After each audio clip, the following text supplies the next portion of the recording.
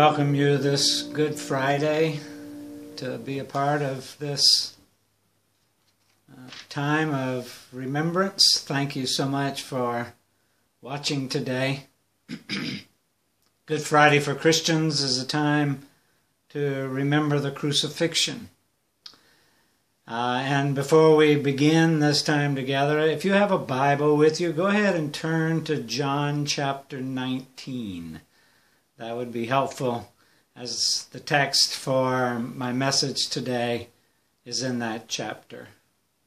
So we come to remember the cross today.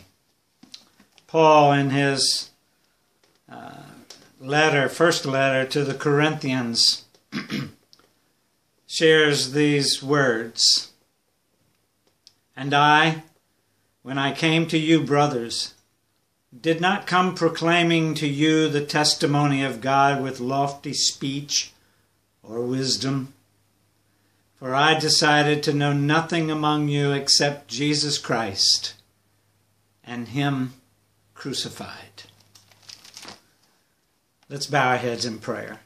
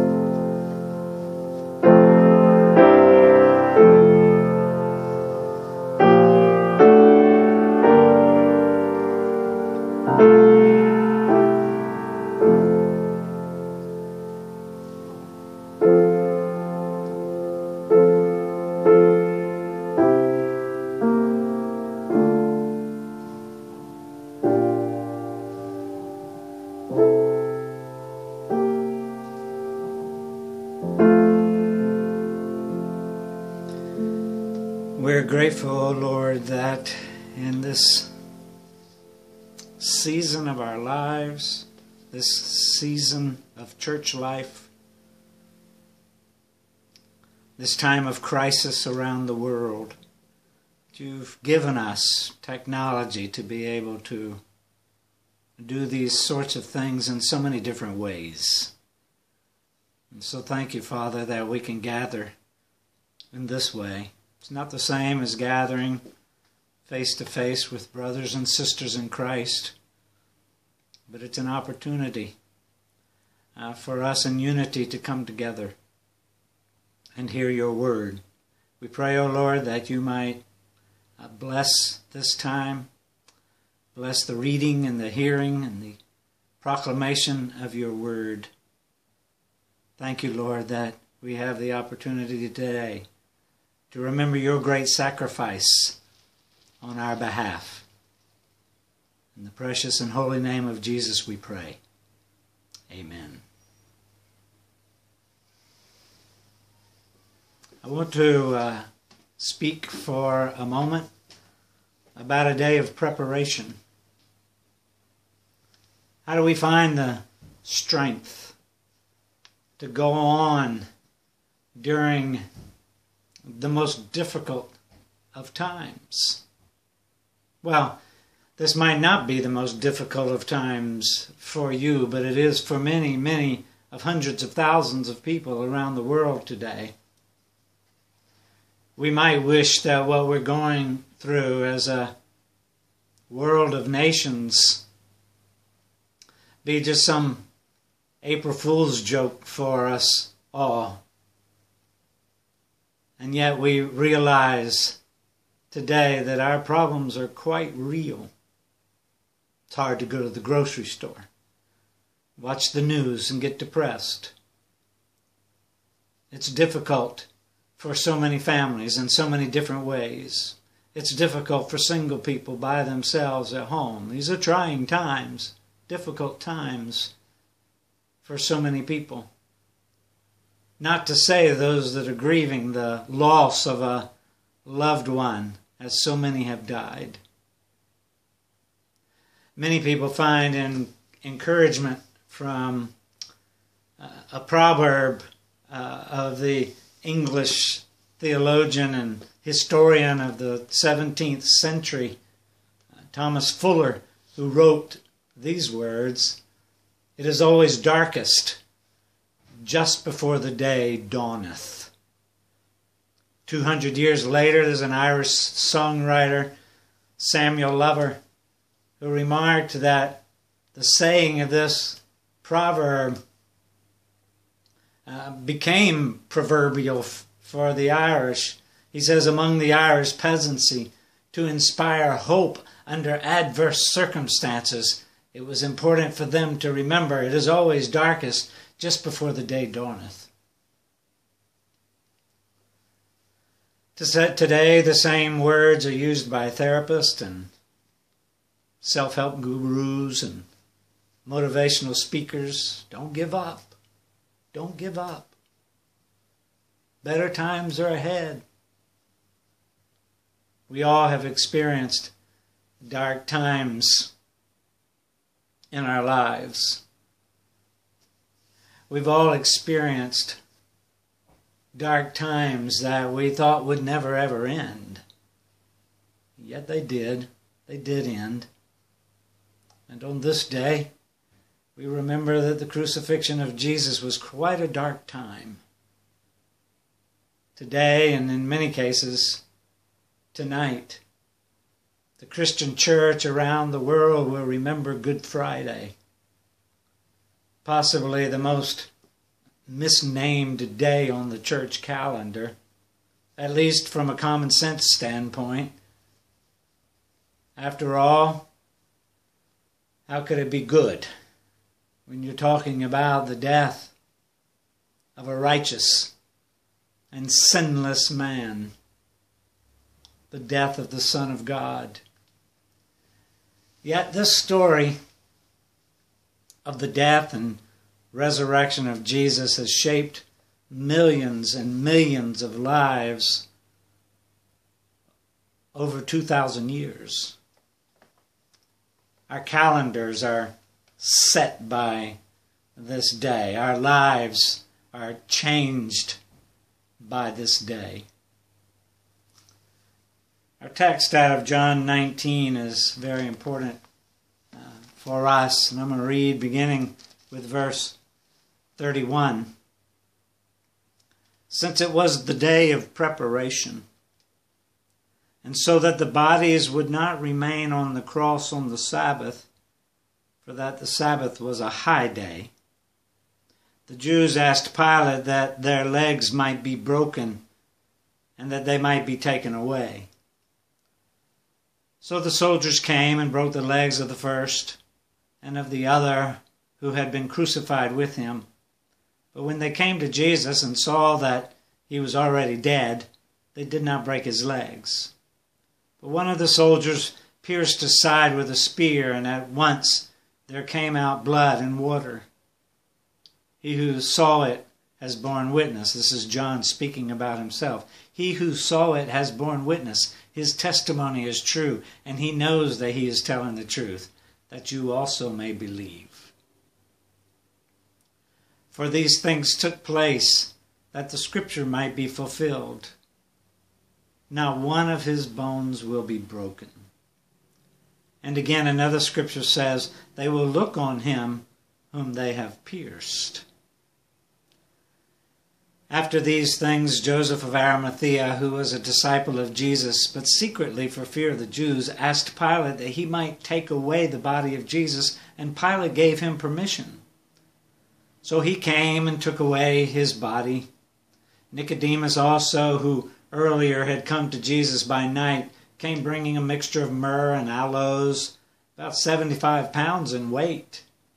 So they took the body of Jesus and bound it in linen cloths with the spices, as is the burial custom of the Jews.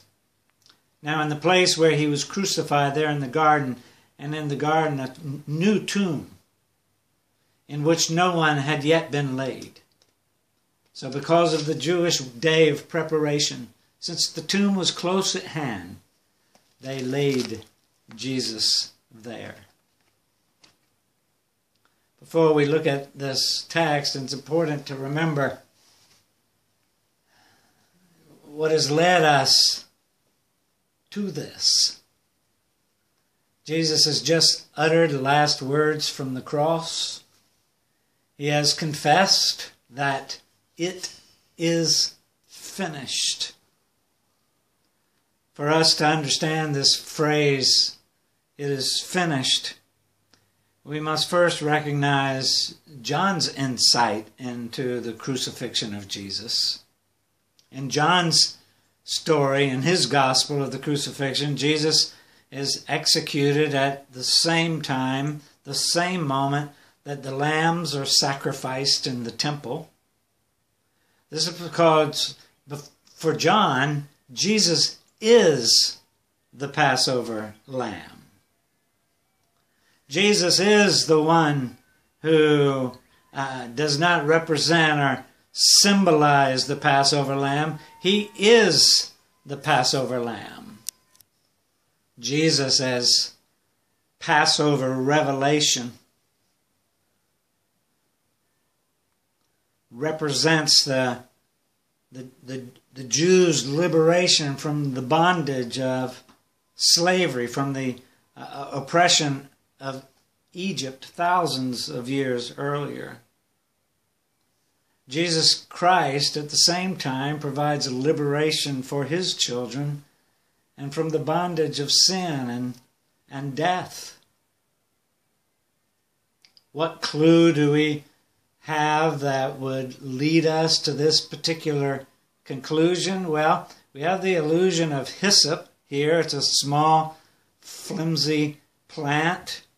For those of you who are botany types, you might recognize such a strange plant. You might question what it means when you read it in John 19, verse 29. The hyssop plant would be maybe a strange choice to lift. It might be better to lift a more or less heavy sponge full of wine, 7, 8 or more feet up and from the ground. The hyssop plant is much too flimsy to do the job that it was supposed to do in that passage. And that was to dip it in sour wine and take it up to Jesus because he was thirsty. Way back in the book of Exodus, we read the Lord's direction of the Passover to Moses and Aaron in the land of Egypt, where we read in Exodus chapter 12, take a bunch of hyssop, dip it in the blood that is in the basin, and touch the lintel and the 2 doorposts with the blood in the basin. And later that night, we know that the angel of death makes a sweep over the land of Egypt, and God protects the Hebrews from the avenging angel by sparing their firstborn. So hyssop plays a role in the liberation of Israel from Egypt, and now plays a role in the deliverance of human beings from sin and death as well. Second question may arise is, what's going on when Jesus says, it is finished? Most practical-minded people would think that he meant he's finished. It's over. That is, Jesus is finished. These words don't inspire the confidence of faith most of us need. Rather, they remind us of other words that we may hear, like he is history, or he is done, he's done for. And the casual reader, or maybe somebody reading this for the first time, might think these things when Jesus says, it is finished. They might be hearing in their minds that he's saying, I am finished. The remainder of this text for Good Friday certainly confirms this particular conclusion for those who had come to this conclusion. And you really, for believers, you have to wait till Easter morning to see how the story turns out. This scripture passage talks about the day of preparation. On the day of preparation, because of certain Jewish ritual taboos, arrangements were made to remove the bodies from the crosses so that they wouldn't remain there on the Sabbath. In connecting again to the Passover provisions from Exodus chapter 12, John writes regarding the Passover lamb, "None of his bones shall be broken." That was true of the Passover lamb as well. Later in the day, a disciple of Jesus, possibly a disciple, at least a secret disciple of Jesus, Joseph of Arimathea, got permission by Pilate to take Jesus' body, and Jesus and Nicodemus helped prepare the body for burial, and did so, as John tells us there in verse 40, according to the burial custom of the Jews. And these two faithful Jews, and quite possibly disciples of Jesus, laid him in a tomb that would be so vital to the announcement that would come 3 days later. This phrase, day of preparation, is an important one for Christians. Just as it was for the Jewish nation in the first century. For Jews, it may have meant either the day before the Sabbath or the day before Passover. We're not really sure. Either way, it was a day in which the people prepared for a significant event in their religious lives. And so, can this day be a day of preparation for us? Why do we put a black cloth on the cross? If we were to have a public service today, why would we end it in silence, as so many do? Why don't we do anything tomorrow in a church? I've heard people say, when we're reflecting on this, that they want to avoid the suffering part of Christ's passion. People don't watch movies on the crucifixion because they want to avoid the suffering part of Christ's passion. And at the very least, can we understand Good Friday and Holy Saturday as days of preparation? Is that possible? As we all know, many Christians, especially in our modern world, want to skip pain and want to embrace pleasure. We see this mindset, for example, at Christmas, where the church skips Advent and goes straight to Christmas. We skip the hymns that are sung in minor keys in Advent, like In the Bleak Midwinter, and go straight for the more joyous hymns of Christmas. We just want to skip the pain and go straight to the pleasure. Yet before you can embrace the good news of Jesus Christ, it might spiritually enrich our lives to reflect on the world's bad news today. The world that Jesus came to redeem. That world that needs redemption. It's best displayed in the pandemic that sweeps the world at this very moment. Brokenness is seen in every aspect of our lives during these times. Brokenness in how humans respond. Brokenness in the virus itself. How the world is simply broken because of the fall.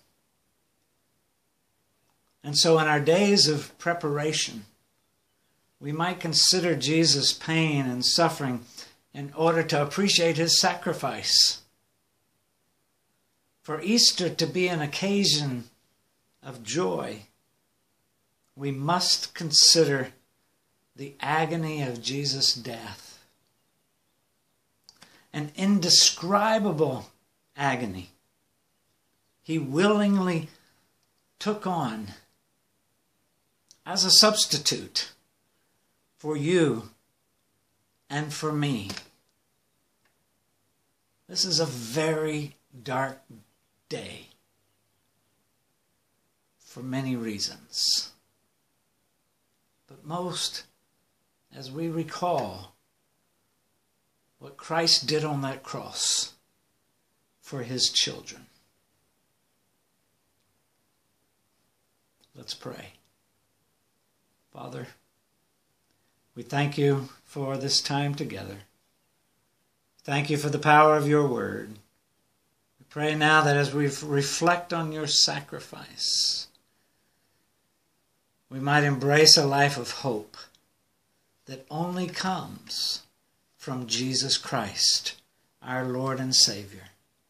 And it's in his name we pray. Amen.